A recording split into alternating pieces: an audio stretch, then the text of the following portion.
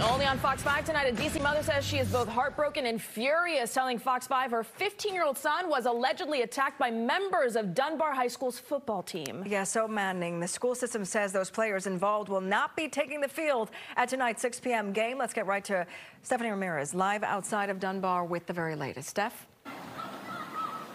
Ladies, we also learned about an hour ago that a senior dance planned for tomorrow has now been postponed. As a result, the school leadership for D.C. Public Schools saying that they are taking this matter very seriously. Now, we know there is video going around of this showing a violent assault. We are not sharing this at this time, but we can tell you that happened right outside of the front of the school here yesterday at around dismissal time. There was security. I'm told also school officials around, but that still did not stop the violence from breaking out. I was told the dean got hurt trying to break this up. Now, here's Mom over the phone telling Fox 5 she feels the athletic lead for the school should resign.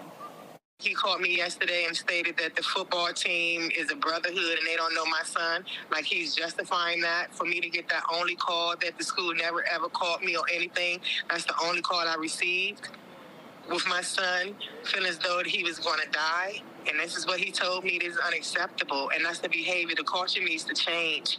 It's a good school, but the culture needs to change. And Mom shared a photo of her son's injuries, her son on the phone with her as they explained over the phone that he was first approached and said he did not want to fight. The teen then says he sees over a dozen students behind him who begin hitting him in the head. He says at one point he's pushed to the ground, crouching as he's being punched and kicked. A police report says at one point the 15-year-old lost consciousness. A school's spokesperson says DCPS has identified at least 11 students involved total.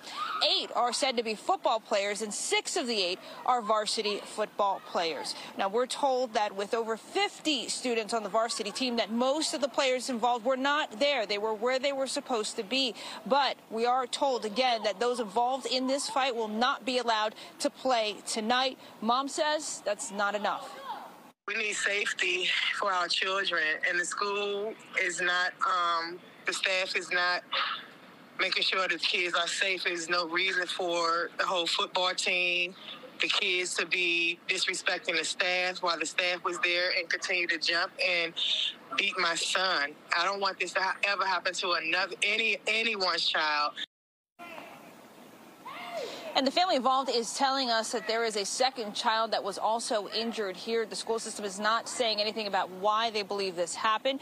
The mother tells us that she believes it has to do with alleged harassment of her 15-year-old son's sibling prior to this week.